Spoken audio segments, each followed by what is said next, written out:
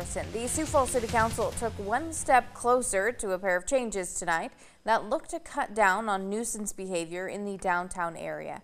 Both considerations coming from ordinance changes that are proposed by the chief of the Sioux Falls Police Department. John Gaskin spoke with the chief one-on-one, then covered that meeting, and he joins us now to explain. John. Andrea, 6 weeks ago, Mayor Paul Tenhanken and Police Chief John Toom held a press conference to discuss panhandling and nuisance behavior downtown, particularly from homeless people, and with a focus on their alcohol use. Toom said the growing number of complaints and calls dealing with this had dominated his summer. Well, tonight, Toom presented a change to the city's ordinance on disorderly conduct, which had not been updated in over 30 years. He called it a tweak to make the language of the ordinance match the state's disorderly conduct laws.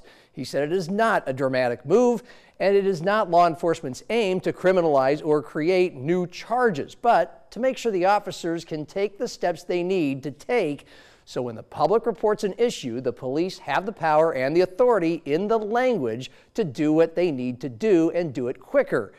This change would remove what Toom called the burden of officers to give a warning. They could just go into enforcement action, which in most cases of disorderly conduct is merely issuing a citation, not making an arrest. I think where this language cleanup comes into play in particular is so many of the issues we have with just creating a safe pedestrian traffic environment, and that's on the roads as well. It's reasonable that the sidewalks are for the movement of people throughout the commercial district or the residential district. And this allows us to proactively say, hey, yeah, we can't obstruct the sidewalk.